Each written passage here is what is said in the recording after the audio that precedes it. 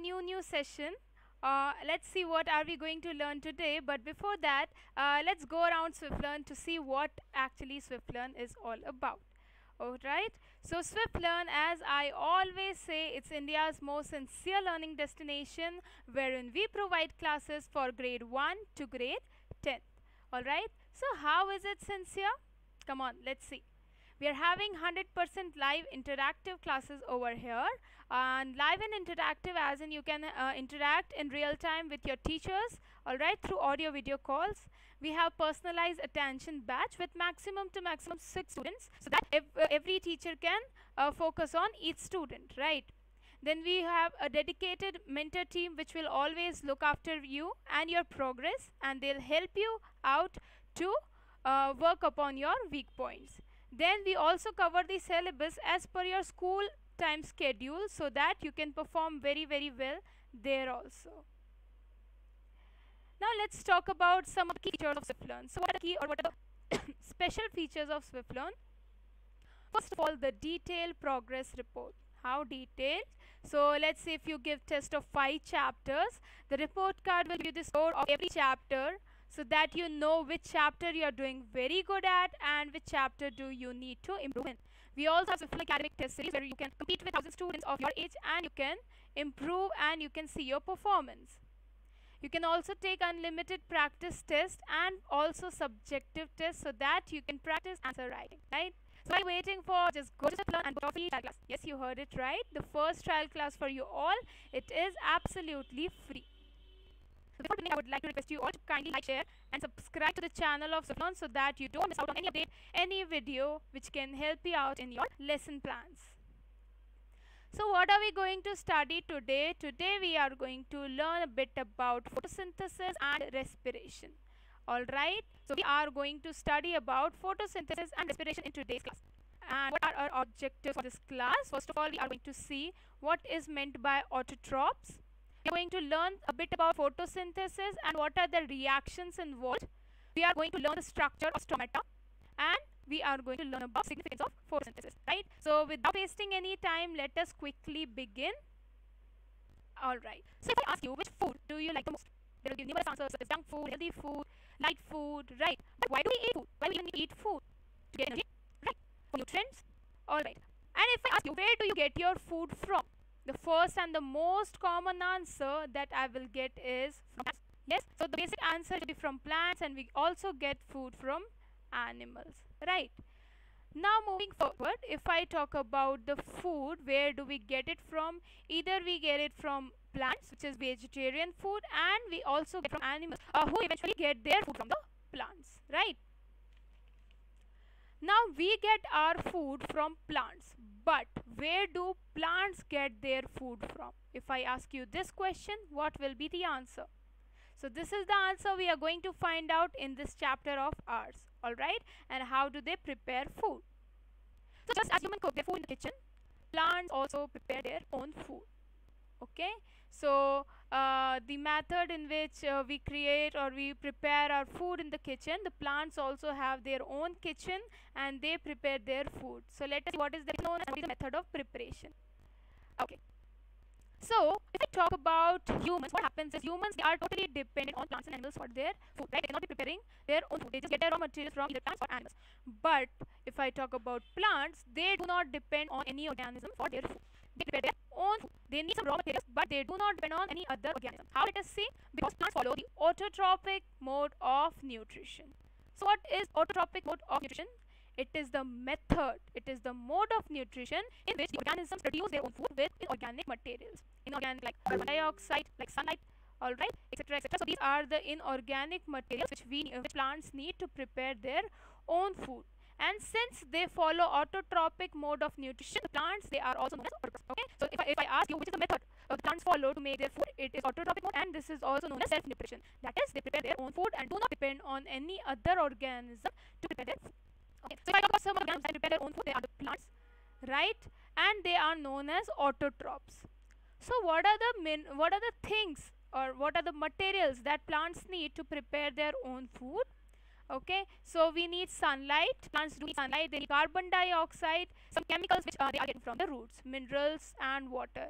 Okay, So the organism which create or which make their own food using sunlight, water, carbon dioxide and some other chemicals, they are known as autotrophs. Plants, they are known as autotrophs and they follow the autotrophic mode of nutrition. They are also known as producers. So why are the plants known as producers? Because they produce food for the rest of the organisms on the earth, right? First of all, they produce their own food for energy.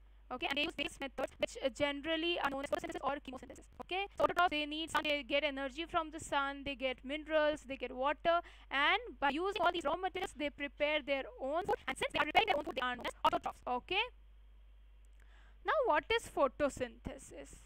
Before going on the definition of photosynthesis, let us see what are the materials or what are the things we need plants for photosynthesis. Okay, so first of all, as we make our food in the kitchen, the plants also make their food in their own kitchen, which is the leaves. So leaves, the food actually a plant or it is the kitchen of the plant. Okay, so all the raw materials, okay, if we are making our food, the raw material, we take it to the kitchen and there we prepare food, right? So in a similar way, the plants, all the raw material which they need to prepare their food, it will reach to the leaves. Okay, so all the material, raw material which is required for producing the food, it will reach the leaves. Okay, now how does it reach the leaves? Let us see. Now if I talk about water and minerals, what happens? The roots, okay, the roots absorb the water and minerals and they transport it through the stem to the leaves. Okay, you can see it, the water and minerals, it is going from the stem and it is reaching the leaves. Okay, and how is it done? It is done by the vessels which are present in roots, branches and the leaves. Okay, so there are these vessels which are present in roots, branches and leaves, and hence it is the water and minerals that are put to the leaves. Next we have carbon dioxide, which again is a very important thing, raw material for the preparation of food. So how does carbon dioxide reach the leaves? It reaches the surface of the leaves through these small pores which are known as stomata. Okay, so the tiny holes are present on the surface of the leaves, they are called as stomata, and they help the plant to breathe. So with the stomata, they take in the plants, the leaves take in carbon dioxide and they release water and oxygen. Now I talk about the structure of stomata and definition of stomata. So first of all, what are stomata? These are these tiny openings which are present on the surface of leaves. Okay, and if I talk about majority of stomata, they are present on the lower side of the leaf. Okay, if I talk about this lower side, the majority of stomata will be present over here. All right, and they are the breathing holes of the plant. Okay, this is the structure of stomata. So it consists of an opening. So this is the opening, all right, and it consists of guard cells. So what happens? The guard cells, they take in, they are guarding the stomata like this, and they open and close in this manner. Okay, so there are these different parts of stomata, which is first of all is chloroplast, then we have wall, and these are the guard cells. All right, what is the function of guard cells? They open and close. They help stomata breathe. Alright, so if I talk about stomata, it is very small structure and we cannot be seeing it through our naked eyes. Okay, so there are the structures of stomata like this, dark green colored, it is outer thin wall. Alright, then this part is like blue colored part is known as wall. We have chloroplast and inner wall you can see it is a bit thick than the outer wall, so it is known as inner thick wall. Then we have epidermal cell and the nucleus. Okay, so these are the basic things present in the stomata, and if I talk about the stomatal pore, it opens and closes and it is guarded by the guard cell. Now let's talk about sun energy. Alright, so sunlight is again a very important thing the plants need. It's a very important raw material for the photosynthesis process. Okay, so how does the sun energy is utilized in the leaves? The leaves, they contain a green pigment which is known as chlorophyll. Okay, what does chlorophyll do? It helps to capture the energy from sunlight. Alright, so the leaves, they capture the energy from sunlight because of the presence of chlorophyll, and due to this energy of sunlight, the plants can make their own food. Okay, so this whole process, the process by which the plants and some other organisms make their own food with their raw materials being carbon dioxide and water, it is known as photosynthesis. Alright, so if I divide the word photosynthesis, photo means light over here and synthesis means to combine. Alright, so the process by which plants make their own food in presence of carbon dioxide, water, sunlight, chlorophyll and various other minerals, this method is known as, or this process is known as the photosynthesis. Alright. Okay, so what happens during photosynthesis? Let's see what is the reaction that we get during photosynthesis. So carbon dioxide, which the plants take from air, and water, okay, which the plants are getting to the roots, they combine in the presence of sunlight, which they get from the sun, and chlorophyll, alright, which is the green color pigment in the leaves. They combine it in the presence of sun and chlorophyll to synthesize or produce carbohydrate and oxygen. So this is oxygen they give out for us, and carbohydrate, this is the food that they prepare for the synthesis of energy. Okay, so this is the reaction which happens during photosynthesis.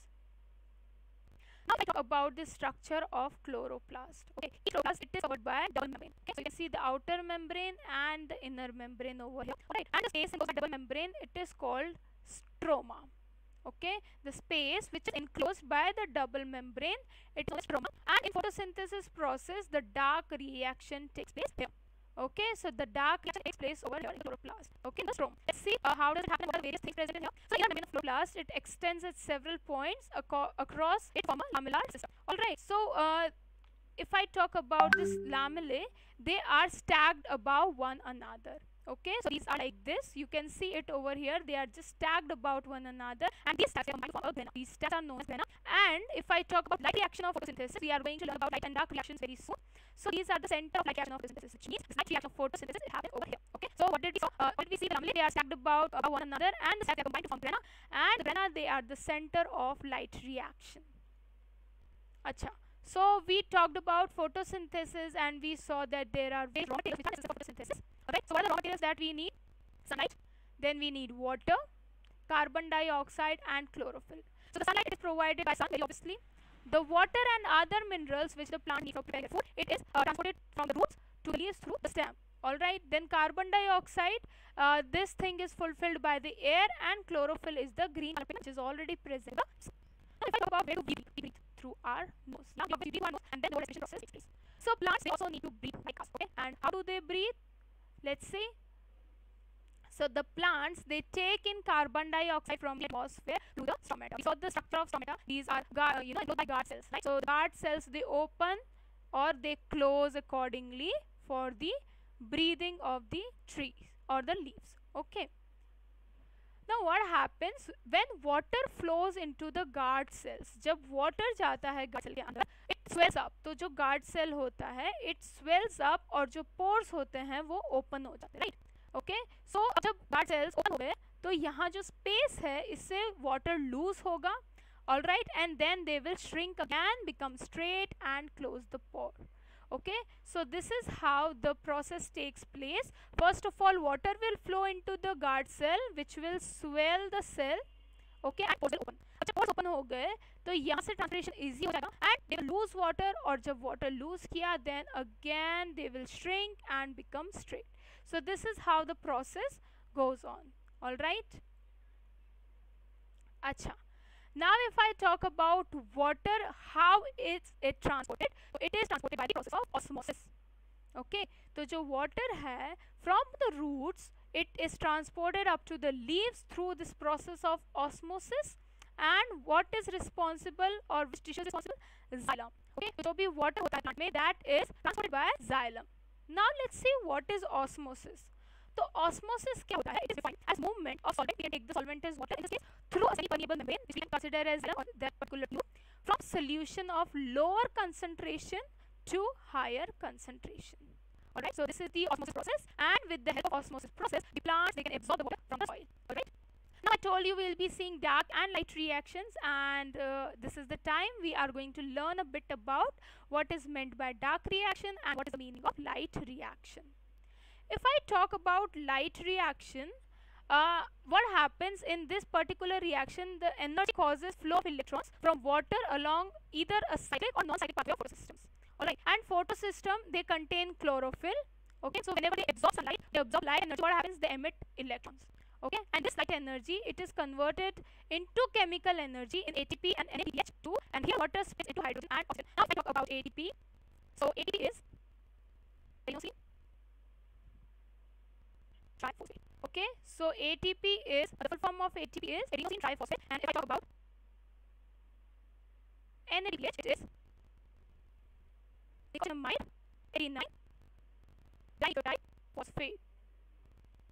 Alright, so here light energy, it is converted into chemical energy in form of ATP and NADPH. Hi Chetan, a very good morning to you dear. So in the light reaction, this is the thing which happens. Alright, so light energy, it is converted into chemical energy in ATP, which is adenosine triphosphate, and NADPH, which is nicotinamide adenine dinucleotide phosphate. Alright, so remember the full forms of these things. Now, what happens during this reaction? The sunlight, it is taken by chlorophyll molecules, and energy is released in form of ATP and NADPH. And what happens with water? Water, it splits into oxygen, and oxygen, it again is released out in the atmosphere. Alright, so water, the splitting of water takes place, which leads to formation of oxygen, and then that oxygen is released into the atmosphere for the human beings and for the living organisms to breathe. Okay, so this particular reaction, it takes place in a disc-shaped sacs. Alright, so they are of the shape of a disc, and they are known as either chloroplasts or thylakoids. Okay, so this is actually the same thing. Two H2 molecules of water, they break down into oxygen and the ions of hydrogen. Now let's talk about dark reaction. A dark reaction क्या होता है? The carbon dioxide which is present, it is reduced to carbon compounds like carbohydrates using the chemical energy in ATP and hydrogen and NADPH. तो जो chemical energy hydrogen produce हुआ था ATP और NADPH, उसको use करते हुए carbon dioxide, it is reduced to carbohydrates. Alright, and this reaction occurs in stroma, which we saw in the structure of the leaves. Right? And what happens is that जो हमारी CO2 है, it is fixed into glucose with the help of enzymes like visco. Alright, so what happens? It utilizes ATP and NADPH for formation of different types of sugar. Okay, so if I tell you about the summary of light and dark reaction, what happens? जो light reaction है. Okay, so light reaction, what is the light reaction? It is the initial stage of photosynthesis. Okay, तो first step है photosynthesis का, जहाँ पर क्या होता है, light energy trap होती है to produce ATP and NADPH. So light reaction, it is defined as the initial stage of photosynthesis in which light energy is trapped to produce ATP and NADPH. And if I talk about dark reaction, what is dark reaction? It is the second stage of photosynthesis. Okay, dark reaction comes after light reaction. तो ये जो second step है photosynthesis का, इसमें क्या होता है? जो energy मिली है ATP और NADPH से, it is used to produce glucose. Alright.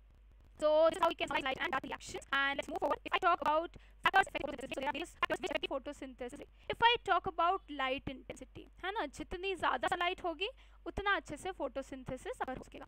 So light intensity is directly proportional to the rate of photosynthesis. Then let's talk about carbon dioxide presence. So the more carbon dioxide the plant gets, they will be able to perform photosynthesis in a better way. Okay, carbon dioxide is same as oxygen for humans. Alright, so we need oxygen to survive, and they need carbon dioxide. So the more carbon dioxide they will get, the more photosynthesis they can perform. Next is temperature. So with the increase in temperature, the rate of photosynthesis will also increase gradually. Alright, if I talk about water availability, yes, that is also again very necessary thing. So less water means less photosynthesis, and more water, definitely it will lead to a good photosynthesis. And chlorophyll, that is very essential for photosynthesis. Alright. Now if I talk about life on earth, yes, that is very obvious that we cannot be living without photosynthesis process. Why? Because this is the process which plant use, or which plant take in to perform, to release energy. Alright, and they take in carbon dioxide and they give us oxygen. So here oxygen is very vital for survival of living organisms. So if no photosynthesis will be occurring on the planet, there will be no taking in of carbon dioxide and giving out of oxygen, which will probably lead to the extinction of this species over here. Now what is the significance of photosynthesis? Let's see what is the significance of photosynthesis. First of all, in this process of photosynthesis, light energy is converted into chemical energy. The solar energy, the plants take in the solar energy and they convert it into chemical energy. When we talk about photosynthesis, oxygen is released into the environment. That is why I told you that it is impossible for us to live on the earth without the process of photosynthesis being going on. So oxygen is released into the environment, and this is how, or because of this only we are able to survive on the earth. Next thing, except plants, no other organism can directly utilize solar energy to prepare food. Right? We cannot use solar energy to prepare food within ourselves. Okay? So we are somehow dependent on the plants for the survival. Okay?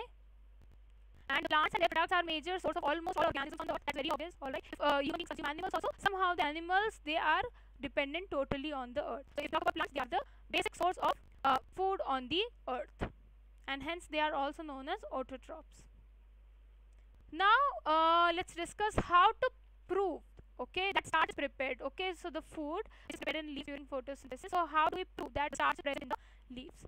So what will happen if we put iodine on the leaves, iodine solution on the leaves? What will happen?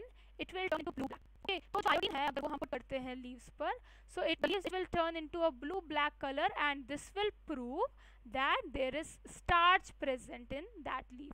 Okay, so the leaf which was in the light, it performed photosynthesis and hence it produced starch. Okay, so by putting on the iodine solution, which will eventually turn it into blue black, it will be proved that the starch is present in the leaf. Okay, so we have covered the major portion of the chapter, and let's go on for some answering of questions. The green color pigment that trap the light energy, it is known as chlorophyll. Alright, so the leaves have this pigment which is used for trapping the light energy that we get from the sun, and therefore we can the plants can perform photosynthesis. What are the raw materials of photosynthesis? Very easy. First we need light, which is the solar energy which we get from sun. Then water, alright, water and some other minerals, and this is filled by the roots. Chlorophyll is the green colored pigment which is present in the leaves, and carbon dioxide, it is present in the air. Alright, so exchange of gases, they occur through stomata, so they are breathing holes of the leaves, right? And they are covered by guard cells which open and close accordingly to help plants to breathe. This part of plant is called food factory. Very questions because the food is prepared in the leaves, and hence leaves are also known as the food factory of the plants. We also saw the equation for photosynthesis. So what happens? The carbon dioxide which the plants get from air, and water which they get from the roots, eventually which which is passed from roots to leaves through branches and stems.